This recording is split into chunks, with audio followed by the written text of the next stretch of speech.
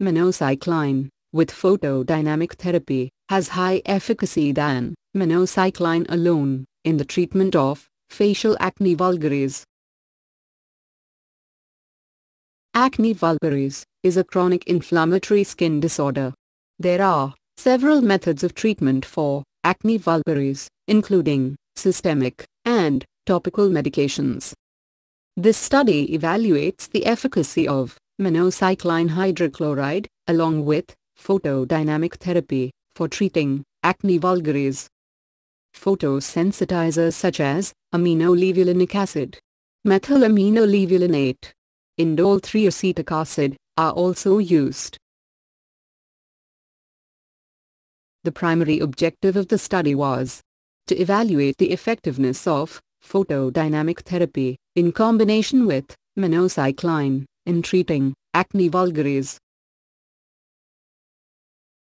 The study was a prospective study of sample size 95.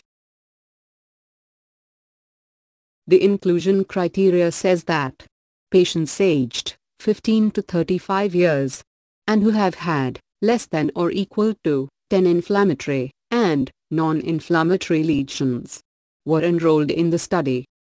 Patients with skin conditions such as acne fulminans, acne conglobata, and the one who underwent skin treatments within last 1 month were excluded from the study. Patients were randomized into 2 groups.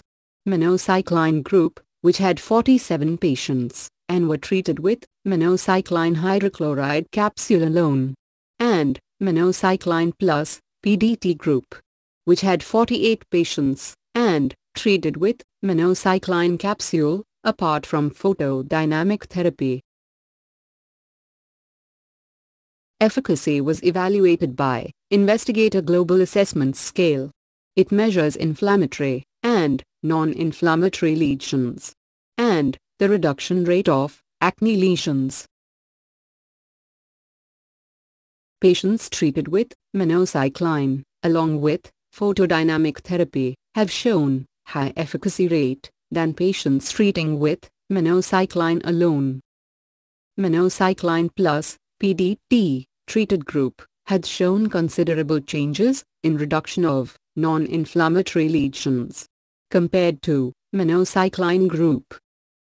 Patients treated with minocycline plus PDT got significant lower dermatology life quality index at 8 weeks.